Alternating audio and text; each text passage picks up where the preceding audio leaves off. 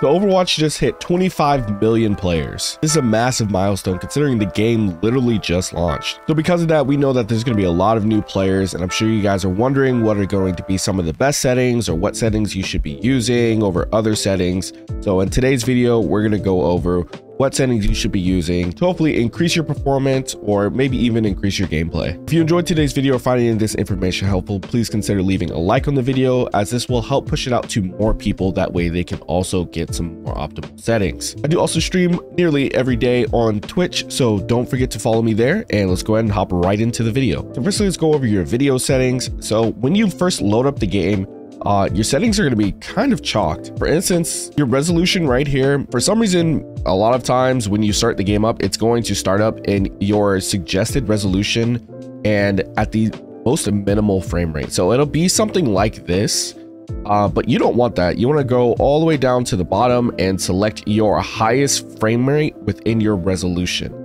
This will give you the smoothest possible gameplay, so this is definitely something that you want to make sure you do. And if you're wondering what your optimal resolution is, it's just the resolution of your monitor, and your frame rate is going to be the maximum frame rate that your monitor can handle. For field of view, it is suggested to have this at 103. This is going to be the most optimal, and it's not going to cause any sort of fisheye lensing on your resolution. So I would definitely have this at the maximum. Aspect ratio 16:9. This is very traditional, but some players like to use a 16:10 to give it a slight stretch. This one right here, dynamic render scale, this one needs to be turned off. When you turn this on, it's going to basically cause your FPS to fluctuate some, and it's going to not be as smooth of an experience. So when you turn this off, it keeps your in-game resolution at 100 obviously, but it also has your frame rate, so where you don't have to select a min-max like it does right here. So you just want to have this turned off.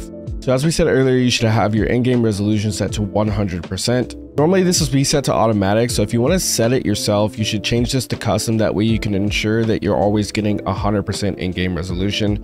Same thing goes with your frame rate. It will be set to automatic initially. You're going to want to turn that to custom and just set it to your preferred refresh rate. This is so that it ensures that you receive this amount. If you change it to automatic, you may not get the maximum performance that you should be getting. Next, for VSync, you want to have this off, triple buffering off, and reduce buffering off. As always, the NVIDIA reflex setting is dependent on your hardware. For me, I am using enable plus boost because my game is GPU dependent.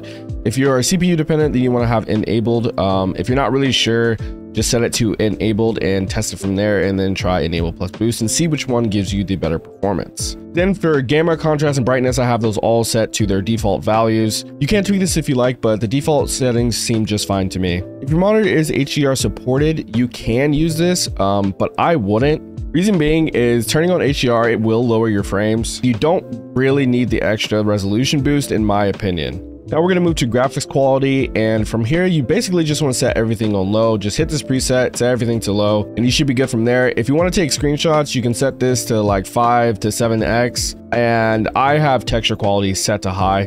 You don't need to. You can set this to low and it will increase your performance, but I already get like insane frames, so I already have this set to high. But nothing else to really go over here. Just have pretty much everything set to the lowest. Then as we go to details, you want to have your display performance stats on, and you want to be using the show frame rate. This will help determine if you're dropping any frames or if you have any lag with the network latency, as it'll show your ping, and that way you know if it's just your ping or if it's something hardware related. Onto the sound settings. From here, the only setting you really need to change, in my opinion, is the play sound when teammate is eliminated. You'll get a little beep once your teammates die, and this is beneficial because it helps determine if you should reposition or position yourself a little bit better. If you're a tank, sometimes you're just holding the front line so hard that you may not even notice that the teammates behind you have been eliminated. In this case, you'll find yourself in a very unfair situation, and it's better to just back out than to try to force a fight that you know you can't win. Same if you play any DPSers who play in the enemy's backline like Sombra. It's important to know if your teammates are being eliminated before you try to backline them, because if you backline the entire team, you're not going to win that fight even if you do hack somebody. Next, onto controls. I use a 4.3 sensitivity with 800 DPI. That's my personal preference, and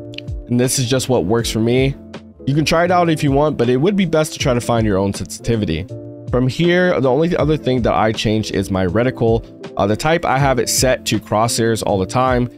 So no matter which hero I'm using, I'll always have a crosshair, and this is the settings that I use.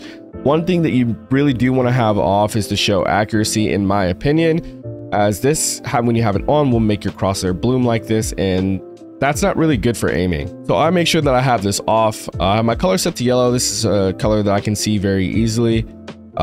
Thickness set to 1, crosshair length to 5, center gap to 6, opacity set to 83 on both. Dot size set to 2, but dot opacity is set to 0, so you can't see the dot anyway.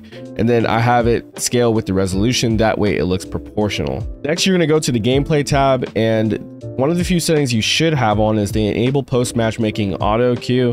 This will put you so where if you're role queuing and quick play, I believe is the only time this works, then you won't have to constantly continue to pick your role. It'll just auto queue you up with the same role. And even if you're not role queuing, it'll still just put you in a game again instead of having to select the game mode again. And for network, you want to make sure that you have limit client and server send rates off, because from my understanding, this will affect your tick rate. That's what I've read online. I'm not really sure how true that is, but it is worth having this off, as I believe it's defaulted that way.